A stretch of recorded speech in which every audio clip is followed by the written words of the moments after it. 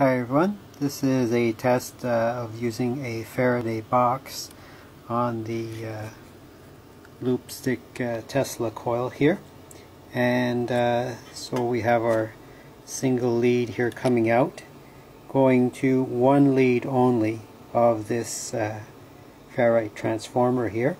And then this won't be attached to anything, so we only have one lead here. And there is no coupling between the two of them other than inductance. On this side here, on the two same wires that I had the connection on, I have a Tesla coil. And here on the Tesla coil, the other end, I've got the LED. And here's the other end of the wire. And right now the circuit is functioning. It's consuming 128.14 right there, and I'll connect the LED here, and you see the LED is lit, and you can hear a radio that's over here. You can hear the sound.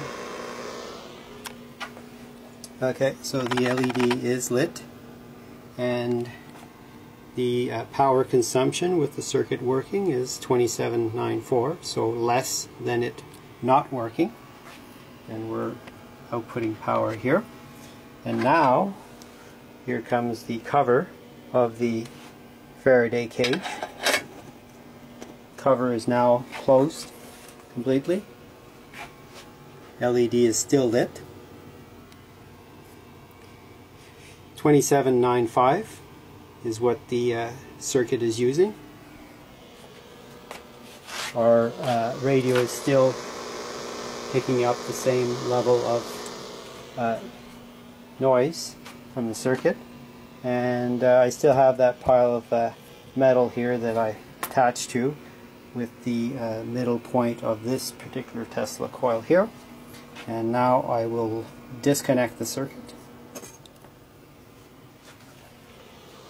You can't hear the circuit.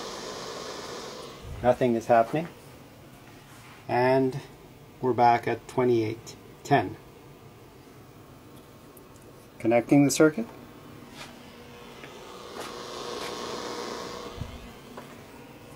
LED is lit.